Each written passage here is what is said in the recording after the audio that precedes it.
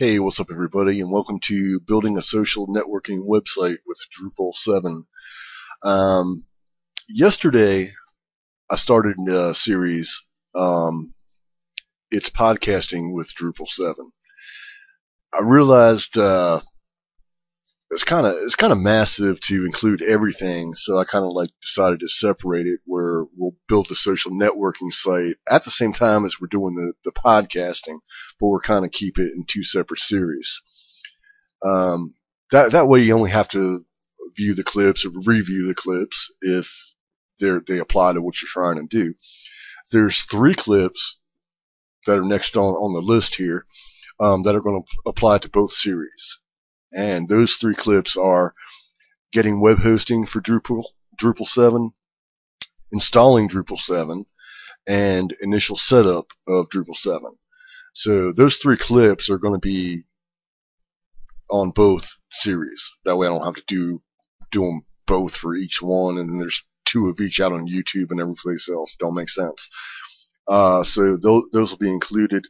After that, the podcasting with Drupal, that's going to be one series, and building a social networking website with Drupal is going to be this series. And included features in the Drupal core, which is what you initially download, is you got your home page, which is what you're looking at now. You got your blogs. That's already included in the Drupal core, and you got the forums. My computer moves so slow when I have this screen recorder running, but there's your blogs, and it also has your forum. And like I said, both of those are included with your Drupal core. Some additional features that we'll be downloading later, add-ons, extensions, whatever you want to call them, modules. You're going to be able to invite your friends. You're going to be able to start groups, like family members, a group of friends, a group of people working on a certain project, podcasters, stuff like that. You can include in each group, you can have your own blog for each group, forum, podcasts, videos, whatever. It'll be like a mini website within your website, your social networking website, which we're going to be building. Actually, this is my homepage. This is my existing sandbox, if you will. It's where I test everything out before I do anything else with it. A lot of people do that offline. I can do that, but you got to keep switching the database back and forth. And anyway, so groups. I don't have groups installed on this yet, but photos. I've got one photo up so far. I'm just building this site. But the one we're going to be working on together is called blogcastradio.com. We got photos. The ability to upload an image is also included in the Drupal core, but we're going to go into how to make it into a website or into a gallery, photo album, so that when you upload a photo, you can rate it. And this is a great example to use, but it's funny. That's the funniest scene of any movie I've ever seen, practically. But you see where you can log in or register to post comments and stuff like that. Podcast, we already talked about that. That's going to be a separate series because that is a series in its own entirety there. Events. Yeah, but we're going to teach you how to do this, how to do video and audio podcasting, and organize it and submit it to YouTube, or not YouTube, but iTunes. Then we got MP3 and music and Spotify. MP3, we're going to be podcasting with MP3s, but with me, you got great stuff you got to deal with that. And I'm trying to find my profile page to show you the playlist. So for music, like your favorite songs and stuff like that, we're going to use Spotify for that. And it's on here somewhere. Oh, I'm not scrolling down. There we go. There's your playlist right there. So just about any song you can think of. Everything I've ever searched for, I found on Spotify. So that's that. That's what we're going to use for our music playlist. That way we don't have to worry about people uploading stuff to their to your website, basically, that's violating copyrights, and then you gotta almost click do nothing. I don't want to start that right now. Events. Did I cover events yet? Yeah, events. You know, you got your calendar and everything up there where you can add what's going on. You know, when you're going to be podcasting, where you're going to be at, what you're going to be doing, and a members page. That's not included in Drupal core anymore. They used to have something called Profile. You have to download that as a extension module now, but you can also make a members page like this using a module called Views, and we're going to go into all that. Also, what we're going to learn here is SEO. Not all of it, but just what you need to know to get your website found, and that includes Google AdSense. That's actually under the monetization category, but it's also under CEO because on Google, I mean, think about it. When you're on Google, somebody's on the Google search engine, it's going to help your rankings to have Google AdSense on your website because Google wants people to look at the websites that have Google ads on them. So that's going to help your rankings. Analytics. That's going to give you your statistics, how many hits you're getting on your site, which pages, where people are coming into your site from. Like as if they saw a link on Twitter or Facebook. It's going to tell you where you're putting links that are helping get people to your site. And you're also going to be able to learn who else is putting links out there for you, leading people to your site. A sitemap, very, very important, because a sitemap is what submits when you update a page, when you add a page, when people make comments on a page. Your sitemap is what updates, it sends alerts, it submits that information to search engines like Bing and Google. So, like news sites, you know, when they type in something that's going on now, when they post a story and you can find it on Google right away, that's a sitemap. And the busier your site is, the better your rankings are going to be. And so that, yeah, if you're covering a news story that happened down the street from you and you type that in on your website, that's going to come up when people go to search for that. You know, they heard it on the news and they go to the computer to look for it.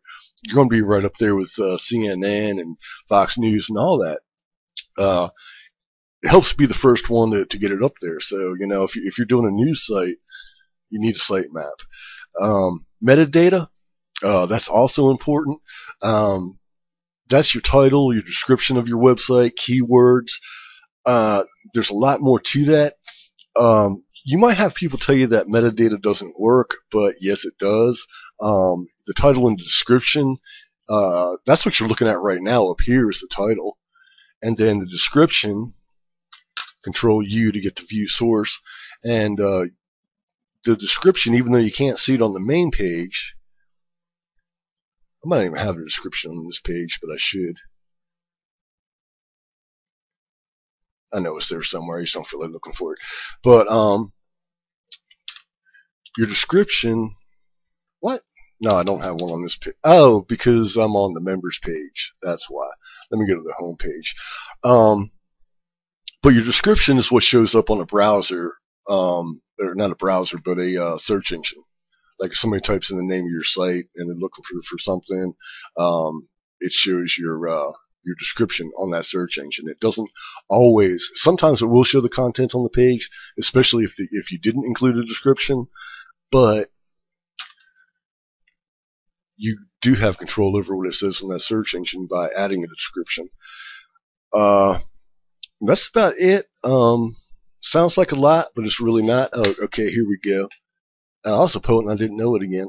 Where's my damn description? I know it's on this page. Right there, description. That's my little slogan there. I'm a modern day cowboy.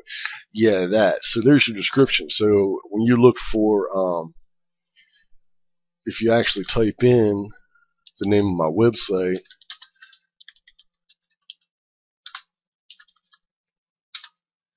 That's what you don't see it on the main page. Come on.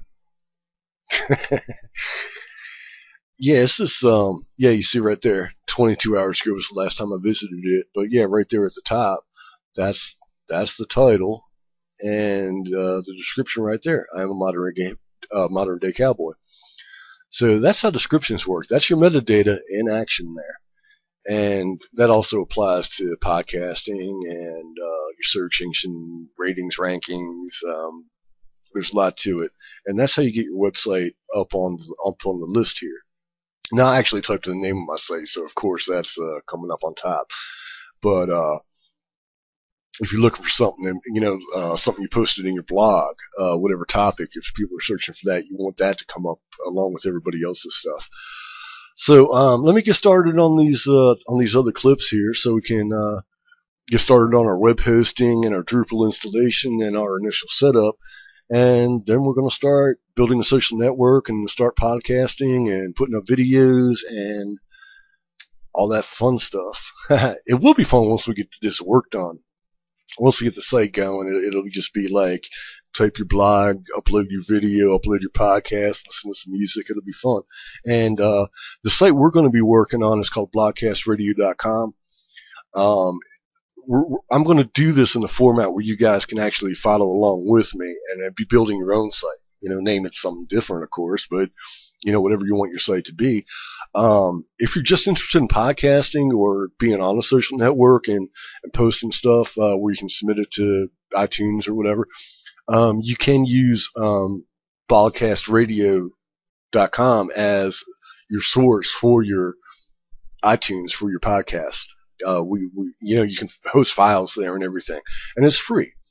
If you're into podcasting, you check out other podcasting websites, there's a limit to either the length of time you can put up or the storage, the size of the files. You might have 2 gigabytes or you might have 20 minutes total or whatever, and after that you got to start paying for it. With this, you can host as many files as you want to, follow copyright guidelines, and that's all you got to worry about. Don't put porn up there. That's one thing about Google Ads. You can't have porn and Google Ads. You either got to have a porn site or you got to have a website that doesn't have porn and have Google Ads. You can't have both. That's about it. But, as far as building your own website, you pretty much do what you want. But, I will give you some tips like the one I just did. If you're going to use Google Ads, you got to keep it. You can curse on there and stuff like that. But, now, if you've got pornography up there, Google Ads is going to remove them from your site. So that's about all for now. I actually get, you guys are probably thinking, well, guy, this guy's just, making all these introduction videos. Is he actually ever going to show us anything? Yes, I am. I'm going to get it on it right away.